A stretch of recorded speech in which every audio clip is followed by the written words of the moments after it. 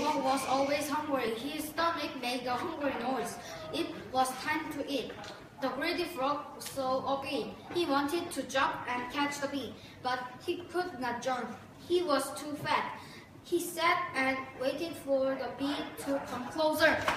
By night time, the greedy frog was full. He could not move, so he worked and went to sleep. One night, all the poor creature made a talk about the greedy frog. They must find a way to stop him. They were arguing and shouting. Then a tiny mouse said she had a plan. It would take all of them working together to make her idea work. Go! The greedy frog was always hungry. His stomach made a hungry noise.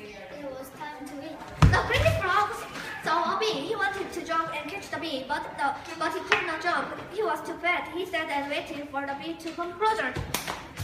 By night time, the greedy frog was full. He could not move, so he broke and went to sleep.